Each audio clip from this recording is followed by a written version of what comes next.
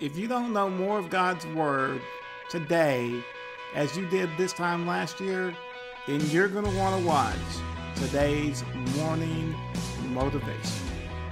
How's everybody doing this morning? Hope everybody's doing well. And I want to start out with this question today. Do you know more of the Bible right now than you knew at this time last year? Do you know, not only know, do you know and are you applying more of the scriptures to your life today than you did this time last year? Now, if we're not careful, that could be a very convicting thought. You don't have to answer out loud, but really think about that in your heart. Do you know more and are you living more of God's Word today than you were at this time last year? And that can be a very convicting thought, you know what I mean? Well, today for our morning motivation, our quote for the day is by Kirk. And he says, "Put your nose into the Bible every day. It is your spiritual food. And then share it. Make a vow not to be a lukewarm Christian." I love Kirk. That's a great quote there. And reminding us and encouraging us to keep our nose in the scriptures. Because I know a lot of times it's easy to get distracted. We have a lot going on in our world today. We have a lot of media coming at us. And when I say media, I mean Facebook, we got YouTube, we got Netflix, Hulu. I mean, there's no end to the amount of hours that we can spend watching media, keeping our eyes glued to a phone.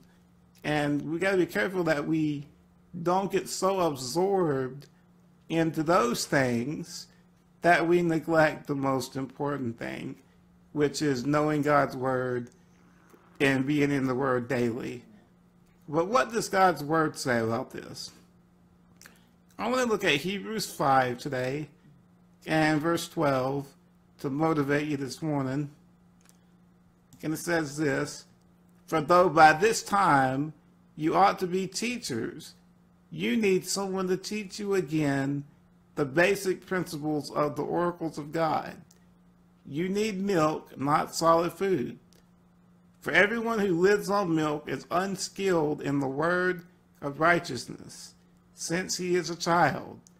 But solid food is for the mature, for those who have their powers of discernment trained by constant practice to distinguish good from evil." So apparently the writer of Hebrews is writing to them because they had been believers long enough to know enough of God's Word and to have applied enough of God's Word to their life to be teachers of others. He's not saying that they should have the gift of teaching by now, because we do know that there is a spiritual gift of teaching, and not everyone should be a formal teacher in the church.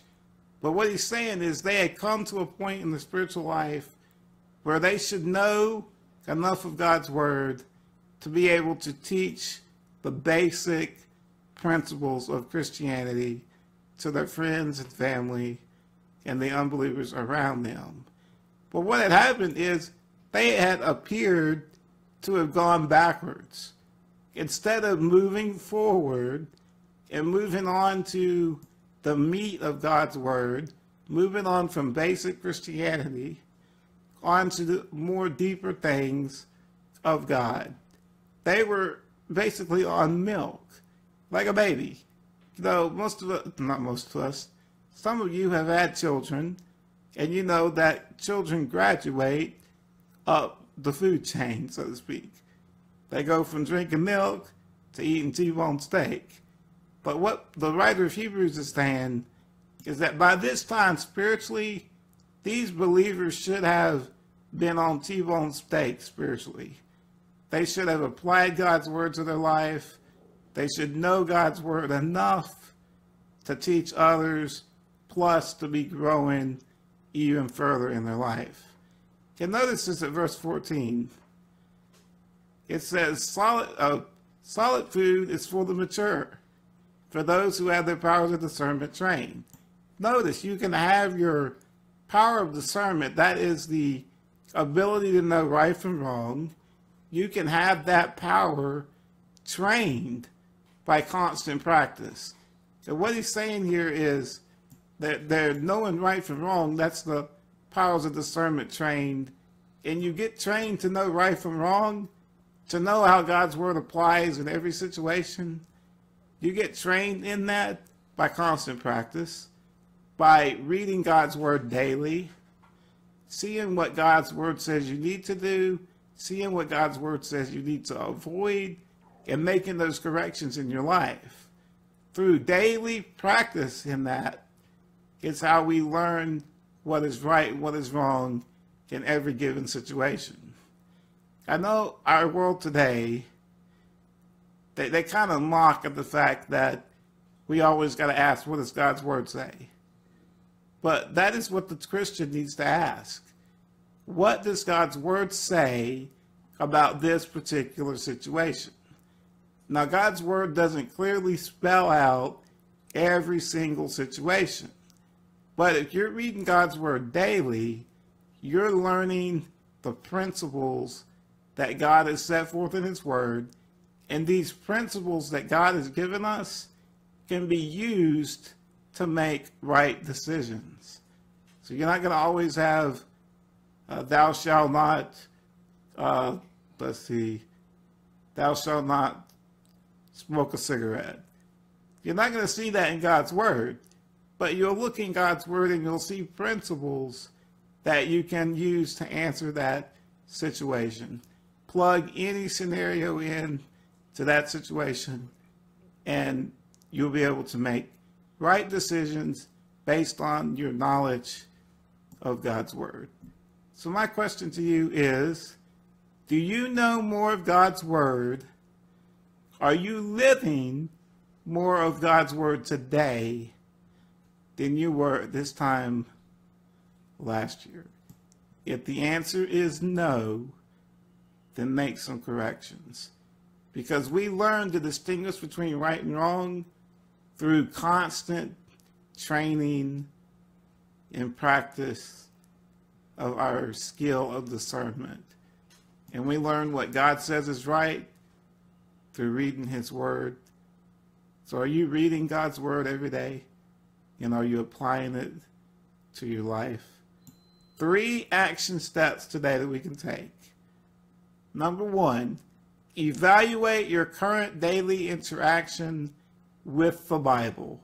Evaluate how you're doing and make the necessary adjustments. Number 2, begin, notice this word, applying what you know and learn and share it with others. A lot of times we can use the Bible as an academic exercise. Facts, just give me the facts.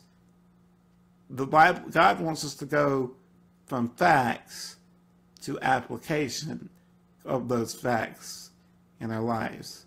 So begin today applying what you know and learn, and start sharing it with others. And lastly, determine to know and practice more of God's word by this time next year. Those are 3 things you can do right now in this area. I like to give you guys motivation to move forward, and I hope that this has challenged you. I always like to give action steps, because it's one thing to just sit here and listen to what Josh has to say, but I want you guys to make some action steps. So I take special care to try to give you guys some steps to take, some action to take today. And I want to motivate you to learn God's word, start applying more of it to your life, and begin sharing it with others. Don't be like these believers that the writer of Hebrews is writing to, that they should be able to teach other people, but they needed the writer of Hebrews to go back over basic Christian doctrine and basic Christian living. Let's not be like them. That's your word for today. I hope that you have a great day today. I hope you stay encouraged. Hope you stay motivated. And I hope that you, as Kirk said, put your nose in the Bible and learn and live. Well, guys, I'll see you guys tomorrow at 8:30. May the Lord bless you and keep you and make his face shine on you today. And I'm going to buzz off.